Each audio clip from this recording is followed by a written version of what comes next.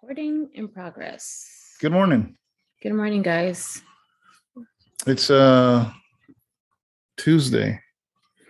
Yes, it's Tuesday. Tuesday night for us, Wednesday morning for you guys. Yes. You know what that means? That it's Tuesday evening. Exactly. Bible study tonight, every Wednesday at 7:00. We have a Bible study, guys. Mm-hmm. We finished the last one. Not sure where we're going with this one, but it's Sharon's birthday. Not today for us, but for you guys, it is. Oh my God, it is, huh? Yes. So I'm going to have a 30-minute Bible study, guys, because We are? we're gonna have a 30-minute Bible study because Tomas is bringing dinner for your birthday. He is? Mm-hmm.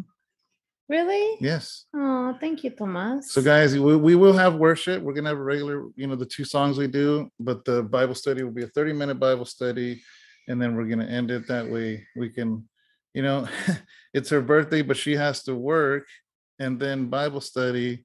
So I just want to have a 30-minute study, that way we can just enjoy and celebrate her life. Oh, that's really nice of him. Thank you, Tomas. Yeah. Yeah. Yeah. I'm 48. 48? Yeah. Yeah. Hmm. 48 years old. 48, guys. The 4-8. 2 more years to the 50. So Sharon feels awkward with this setup because this is how I've been doing the interviews. Yeah, it's with the laptop in front of me, and I just kind of feel like we don't have the things. We have the bam. We have the microphone there, and I feel weird. She's not really feeling it. No, guys, I'm not. Yeah. So she's like, "This is what you do the interviews with." Yep. Because when I do the interviews, they're through Zoom. So I have to do it through the laptop. Well, I mean, I could do it through the phone, but it's more complicated to record through the Zoom, to actually host the Zoom through a phone. I know, but you should stick to that for that. And I just wanted to try it out. There's nothing wrong with trying something out. We should continue doing what we normally do. Nothing wrong with trying it out. The way we normally do it. Remember you used to cause earthquakes to happen all the time? Yes. I thought you were going to do it again. See my pretty. See, now I don't know which way to do anything. You don't know which way the flowers are. They're right there. The flowers are right there. You don't know which way to turn? They're right there. They're right there. Anyways. So my little flowers that they gave me on Sunday. They're so beautiful. As you guys know, you didn't get a devotional on Monday morning. You didn't get a demotional? Yeah. Are you emotional or something? You didn't get a devotional Tuesday morning either. So this is going to be a 3-hour devotional, guys. Yes, to make up for all that lost time. I'm not doing a 3-hour devotional. Why not? Because. So, anyways. I want to talk about something. You do? I do. Okay. I actually do. Bring it on.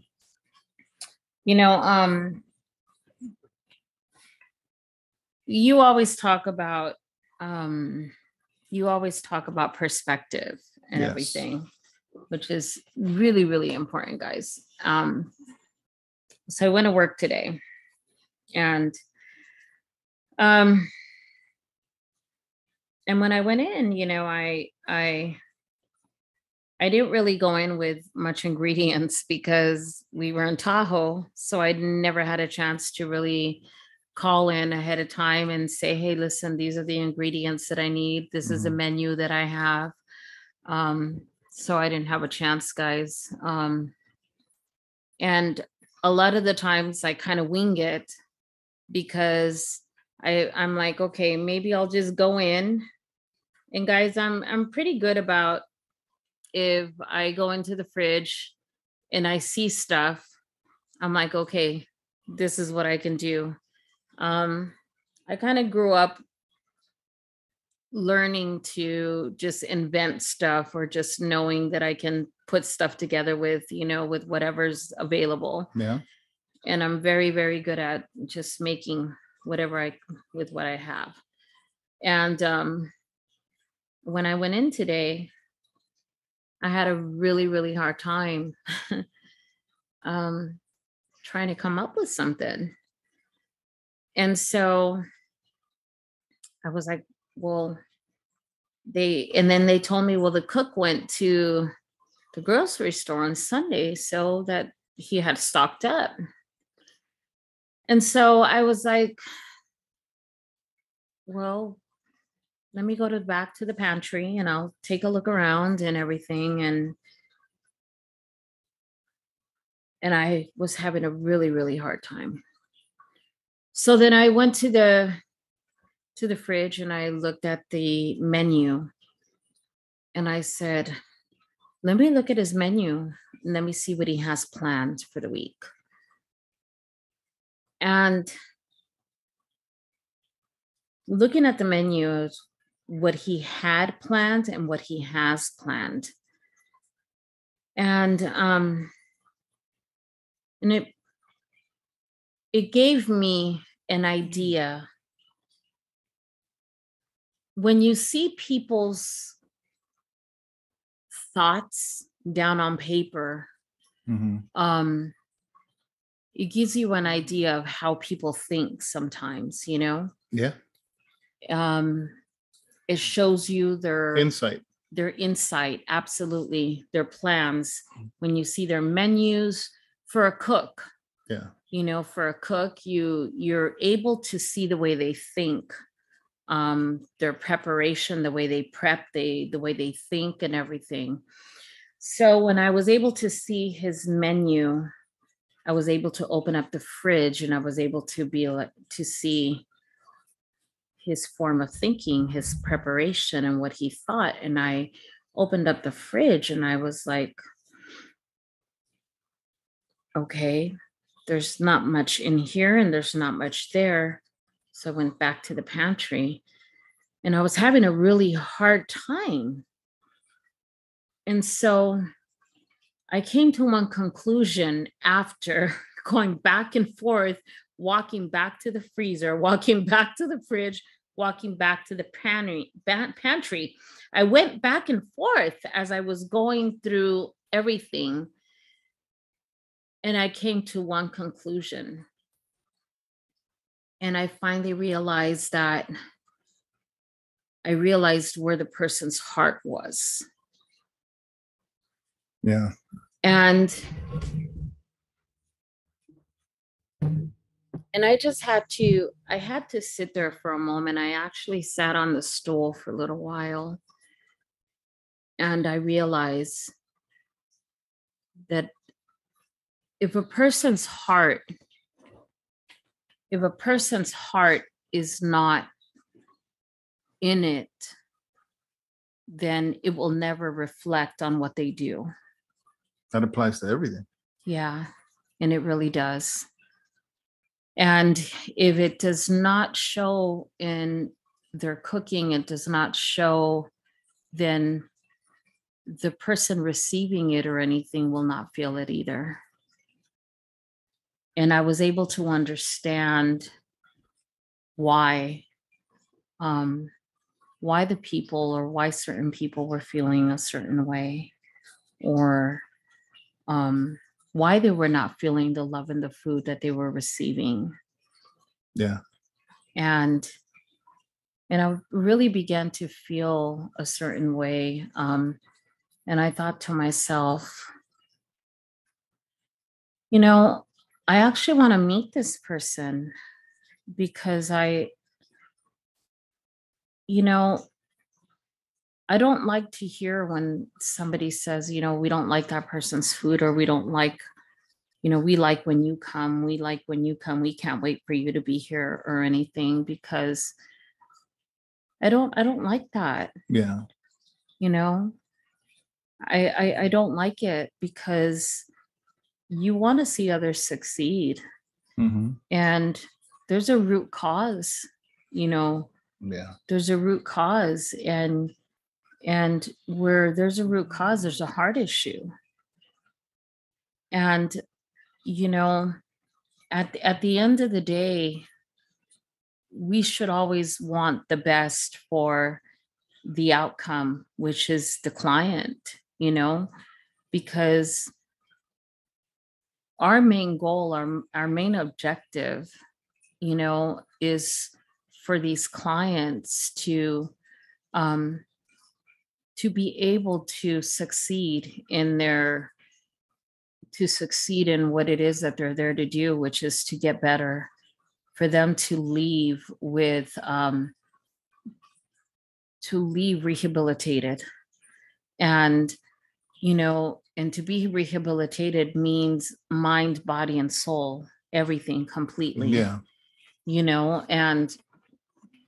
And that's important, because what good does it do that if you go somewhere and and to be able to, a lot of the times when you're an addict and everything, the first thing that you go to is either smoking or food.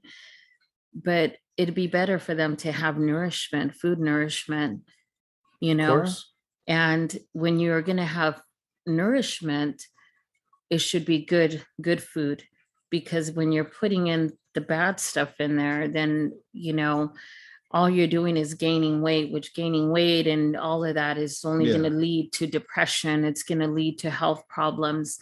So why not do something good for yourself? And I just notice, I just I just started to think, perspective has to change in this person's heart, and it's so crazy, because I see the joy and everything, the demeanor and everything change in the atmosphere when I go just in 2 days. Yeah. And it's crazy, because that shouldn't happen just for those 2 days. Yeah. Different, same subject, different thing. You're talking about cooking. Yeah. Back in the day, I knew a movie producer, and like you said something. You said when you see their, what did you say? When you read their, what did you say? With their menu, When your menu, you can see their heart. You can see it lets you see and understand kind of their their work motive. ethic, their work ethics. Yeah. I knew this guy that he had an opportunity to produce movies that were going to go out nationwide. And you can tell that money was the motive, not the art, because it's like you should never hear, when you shoot a scene, you should never hear the words, "That's good enough." Mm-mm.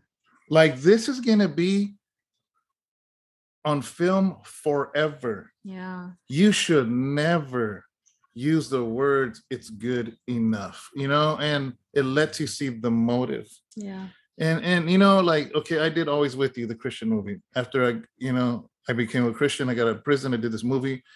Didn't have the best of equipment, but I'll be honest with you, every scene I would be like, what's the best angle that this scene, and I'm not Steven Spielberg, I'm not George Lucas, but the passion was, I cared about this movie, like, of course I want people to buy it, of course, but I cared. I cared about what was going to be made from it. It's like the cooking. These are ingredients: the camera, the mic, the actor. It's all ingredients. Yeah. What's the best way to present this to the best of my ability and the ability of my equipment? You know what I mean? So, yeah, I've seen people just throw things out there. Same thing, music videos with everything, everything. People, the way people work on carpenters or whatever. How many times have you had somebody come to a home and say, hey, I need this, get this fixed, and then they start tearing it down. They're like, man, who built this? Yeah. Somebody just slapped this together. They see corners cut. They see all kinds of Mickey Mouse work. Yeah. And they notice it because they have a passion to do it right. Yeah. To do it with excellence, you know. And I mean, that seeps into ministry, that seeps into everything. It's like, what's the motive behind it, you know? Whether it's evangelizing or preaching or teaching children, you know, where's your heart at? You know, and it's funny because when the Michael Jordan goes back to the high school, you know, the teachers all want to say, oh, I was his teacher, I was his teacher. You know what I mean? Like, you want those bragging rights, but how do you know the Michael Jordan isn't there now, or the next Billy Graham isn't there now, absolutely. or the next? You have no idea. Matter of fact, what if the way you teach them would determine whether they'll be great or not? Mm-hmm. What if their potential could have been unlocked? You know, it's just, yeah, it goes all the way around. You know, we have to, I think it goes back to the scripture. I think that's why Jesus says, everything you do in word or deed, do it in the name of Jesus. Yeah. Because so basically what he's saying is, okay, everything you do, is it good enough to put my name on it? Yeah. Man, can you imagine if you had a Jesus stamp and you knew that he's going to inspect it? Mm. Because honestly, then no believer, Christian, whether in the church or outside the church, your workplace or wherever, you should be able to say, Lord, I'm going to put a stamp on this relationship because everything I'm doing is in you, or this job, or this project, or this whatever. You know how, like, I remember we went to Costco one time and they have the steaks, and then they have like their different ratings. I can't remember what they are, but like there'll be a ribeye and it'll be X amount of money, and then they'll have a higher grade and it costs more money, but it has a higher stamp, like some USDA. I don't know what they are, but they have official stamps where they're rated better, you know. And think about it. Everything we do, man, can the Lord stamp it? Yeah. Can you put a stamp of approval on it? Yeah, because, you know, you're feeding people at a rehab. Yeah, it's not fine dining. It's not a 5-star restaurant in San Francisco on Geary Boulevard. It's a rehab. But what does the Lord say? He says, when you feed them, you're feeding me. Yeah. So what would imagine Jesus shows up and sits at that table. Are you going to give him frozen food? No. Are you gonna, what are you going to give him? The best. You're going to give him the best. Yeah. And he'll flip it and say, well, when you give them the best, you're giving it to me. Yeah. You know, and that should weigh heavy, guys. And whatever it is that you do, that should weigh heavy on you. If you're a believer in Christ, are you giving your best? You know, it broke my heart because I guess there's somebody new there that I guess still hadn't even met me. And, you know, he actually, before this today, you know, he was like saying, what is this? Is this prison food? Oh, really? Yeah. And, you know, and it's crazy. Before, he was saying that before today. Yeah. Yeah, I guess he had said it in one of the meetings, you know, saying that it had been prison food, and he had said that even some prison food was even better than that. And you know, it's I don't know, but I mean, we should never get so lazy, or we should never get so tired of doing our best, just in everything that we do. But like you said, you want to meet this person because maybe there's a reason, maybe, and you want to give the benefit of the doubt. That's why you want. Absolutely, because I really believe that there's potential. Mhm. Because I corrected one of the young ladies today, and I said, listen, and I said, maybe he just doesn't know, maybe he doesn't know. And I said, and maybe Mhm. we just need to teach. Sometimes people just need to learn, Mhm. and I think everybody has the potential to learn. Yeah. And Then the ball's in their court at that yeah, point. absolutely. I You think know. everybody has the potential to learn, to do a little bit more, Mhm. and I think if people have the potential to learn to do a little bit more, if they don't know, it's one thing, but maybe if they're willing to learn, if they have a teachable Yeah. spirit, if somebody has a teachable spirit, man, then I think it's a great opportunity for us to be like, hey, listen, maybe we can do this, or maybe we can Yeah. do that, because there's so much more that you can do. Mhm. Man, the people there are amazing, honey. The staff is amazing, the people are amazing. um you got to meet one of the young men today, that was just so happy to meet you. um People there are just so eager to want to change their lives and excited about it. And I think everybody's excitement should match there, Yeah.